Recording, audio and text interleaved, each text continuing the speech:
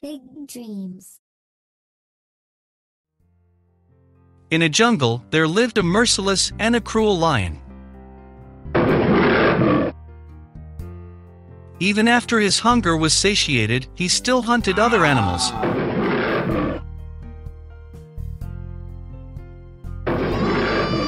All the animals in the jungle were fed up with this behavior of the lion. The animals in the jungle gathered for a meeting to discuss this issue. Zebra, who presided over the meeting, said, "Brothers and sisters, we are going through a very bad phase. The lion is merciless and cruel, and he kills for fun and leisure. At this rate, no animals will be left in the jungle. So, to save this jungle, we will send one animal among us as food every day to the lion's den." All the animals agreed to this decision. When the decision was communicated to the lion happily said, "Great. I will get my food sitting in my den, without even moving a muscle." From that day onward, every day one animal volunteered to become lion's food. One day, it was the rabbit's turn.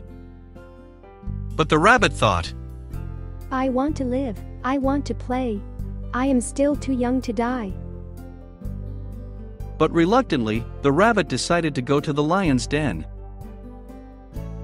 The lion, who had waited far too long for his prey, lost his temper when he saw the tiny rabbit. "Why did you come so late? You are too tiny to fill my belly." The clever rabbit said, "Your Majesty, I was happily coming to your den to become your food, but then, another lion stopped me on my way, and asked me to become his food.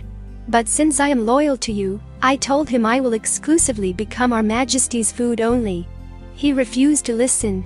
He then challenged you for a fight. I somehow escaped and came running here."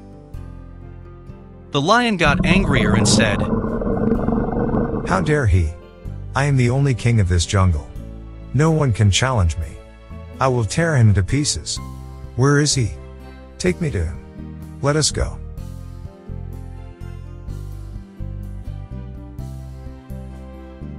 The clever rabbit took the lion to a well and said, "Your Majesty, that lion lives in that strange cave over there. I will stay here as I am scared of him. You go and teach him a lesson." In a fit of anger, the foolish lion ran towards the well, and when he bent to see what's in the well, he saw his own reflection in it. But since he was foolish, he took it for another lion. The lion roared angrily towards his reflection in the well, and he heard the echo of his own roar coming from the well. "How dare you roar back at me? I will teach you a lesson, you fool." In no time, the lion jumped in the well to fight his own reflection. Since he did not know how to swim, he drowned and died eventually. Friends, after this incident, there was peace in the jungle. The moral of the story is intelligence is superior to brute strength. Thank you. Subscribe to our YouTube channel for more such stories.